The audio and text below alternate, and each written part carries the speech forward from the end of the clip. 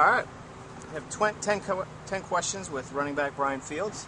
Brian, who was your favorite running back growing up? Growing up, I had to say Terrell Davis.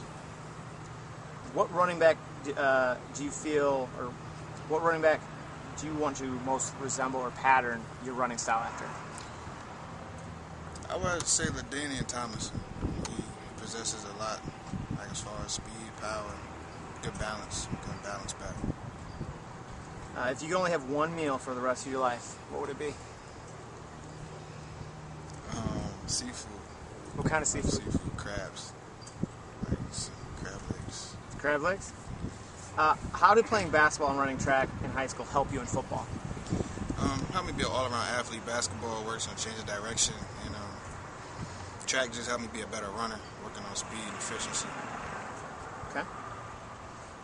What TV show, if you have one, is a guilty pleasure that no one would think you would watch?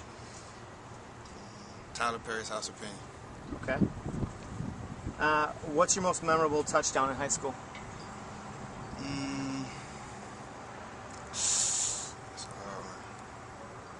I would say my freshman year. Actually, my first touchdown my freshman year. Take me through it. I was a freshman on varsity, so that first one was real big. I'm trying to think. It was against a tough Catholic school by the name of Salesianum. It was a long one with Jamel Berry, actually, that plays here with us. He made a key block, and I took it, I think, about 40, 50 yards. Nice. Good. Nice. Is it more satisfying to run through or around a defender? Run through him, because I'm a small guy, so that's really gets you really amped up to run through somebody. What would be the word that would best describe your personality? Easy going, laid back. What would be your feelings the first time you step on the field at Michigan State? I made it. I've watched State since I was a little kid, and to actually play against them is going to mean a lot. All right, finish this sentence.